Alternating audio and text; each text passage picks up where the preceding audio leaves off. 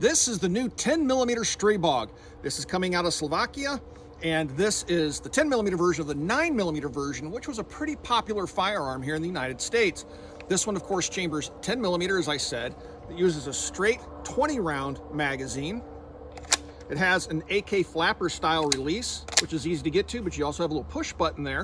It has a non-reciprocating charging handle. You can move from one side to the other. I have this on the right side because I have a light on the other side, but it's very easy to charge, has familiar controls, and overall it's a very pleasant 10mm PCC to shoot.